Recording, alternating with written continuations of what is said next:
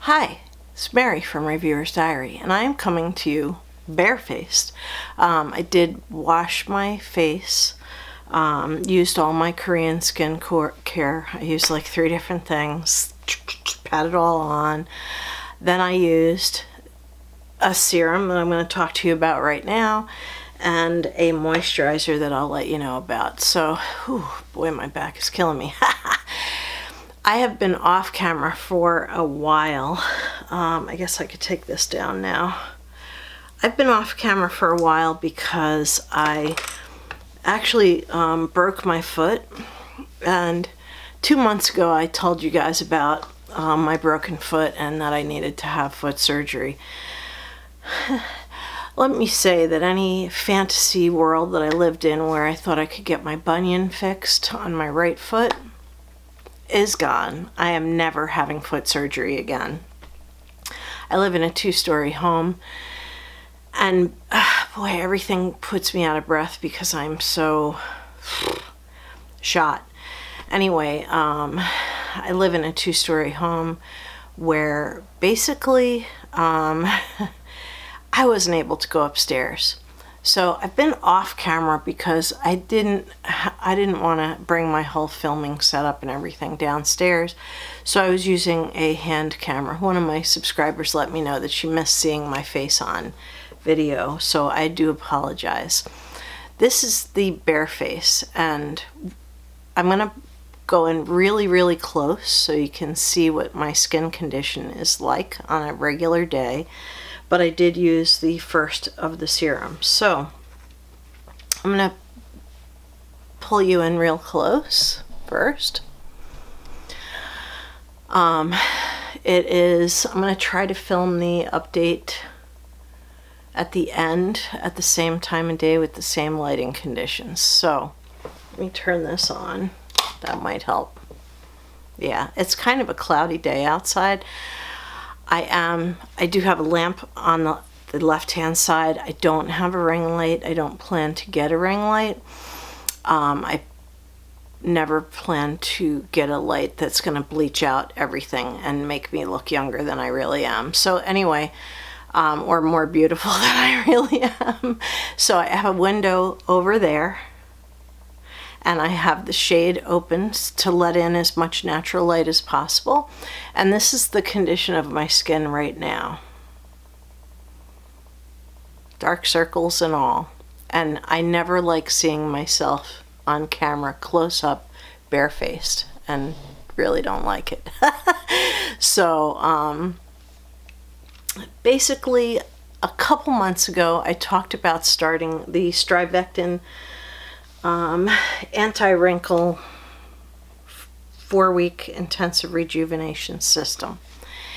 It's a system of 4 serums. Now, I did do 1 month of the first one, and then I went to the second one, and it's pure water. It's so watery that I figured that there has to be something wrong.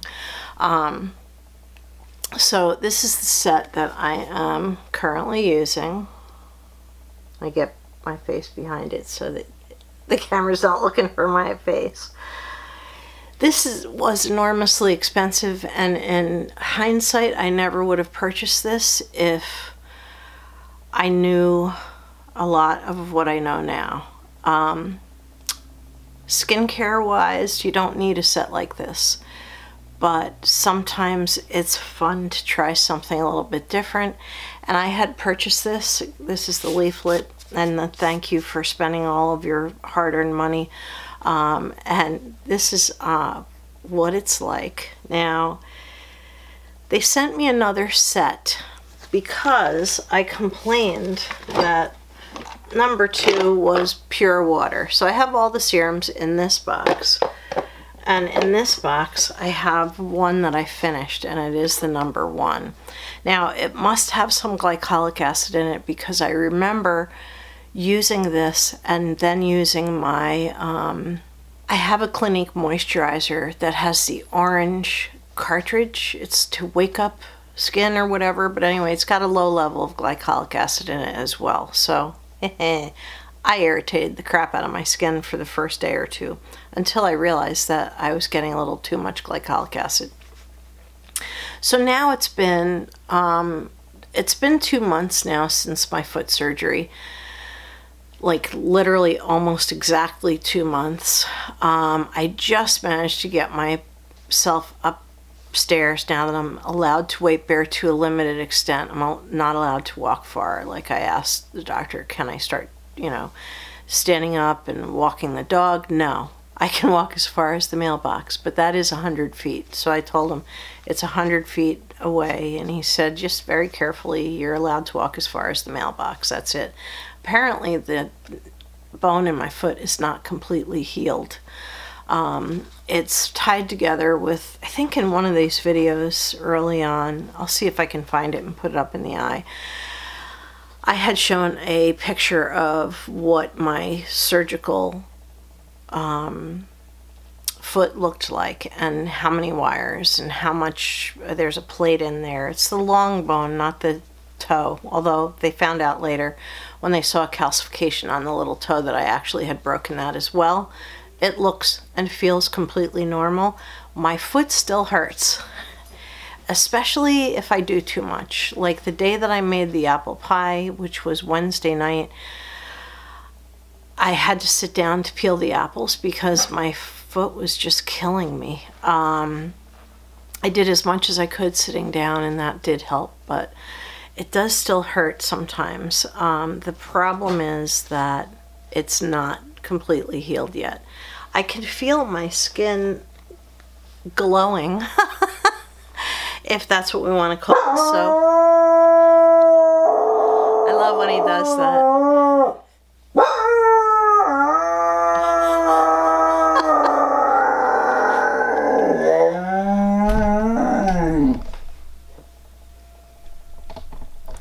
Sing! Sing!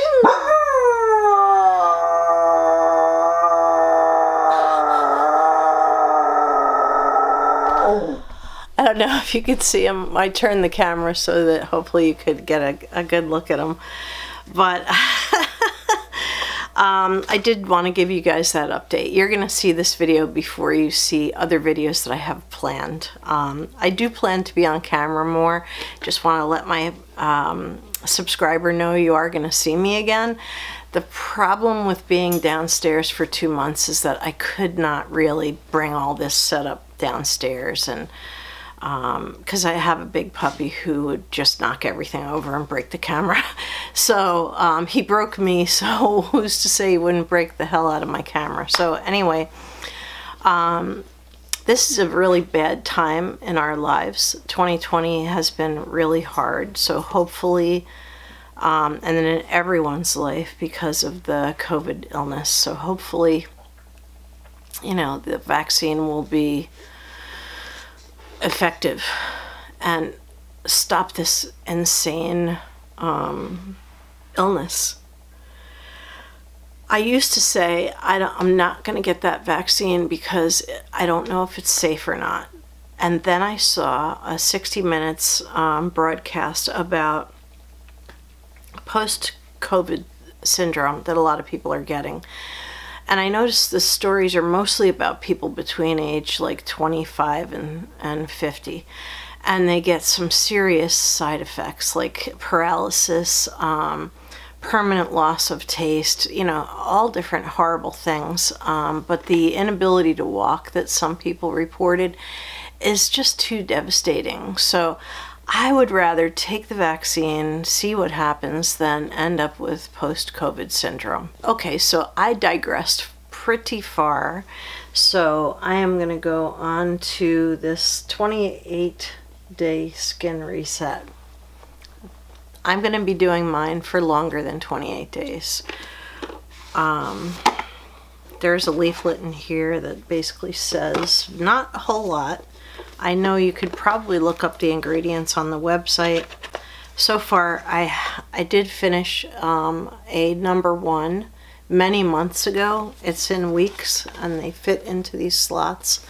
You can see that I had to bend the living crap out of this just to get them out. that packaging is a little too restrictive because you can't get the freaking things out of here. So I kept the stupid little gray cap. I don't know why I kept that, but you know, that's me. That's me and my packaging issues. The box is very nice. I am going to repurpose this box. It's when this is all over, because it's almost like an old-fashioned cigar box. It closes and it has magnet, so I really like the box. So this will be repurposed. I'll probably give one to my husband, and I'll keep one for myself.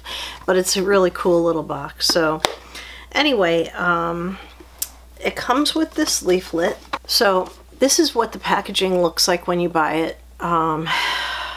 It's probably on a Black Friday sale right now somewhere, or if you plan to buy this, use your 20% off coupon that you get from Ulta. I did purchase this from Ulta. And it comes with this leaflet. Anyway, this is what it looks like. On the opposite side, where it's in a different language, I did write on here transient redness. I think it's because I was using it with a moisturizer that had actives in it, and probably active on active, although my skin is looking a little, I did use it this morning. The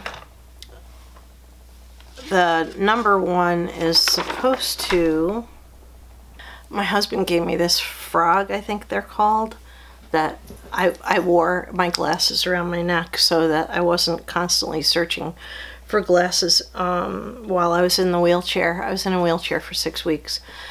While I was in the wheelchair, I was always like, damn, I left my glasses, and you know, it would be in the kitchen or wherever. So I just decided to wear this, and I've gotten into the habit of wearing it. So I always know where my glasses are. They're a little dirty, but yeah, I'm going to go ahead and read this. Okay, so it's not the one I was reading. This is the one I was reading. Okay. I have 2 of these leaflets now, and I don't need 2 of them. But anyway, for the first week, you'll see visibly luminous, hydrated skin. Signs of dullness and fatigue will be eliminated as hydration levels improve and the skin barrier is strengthened. It says key ingredients are proprietary sea salt ferment, Himalayan herbal extract, green dragon root, and coenzyme Q10.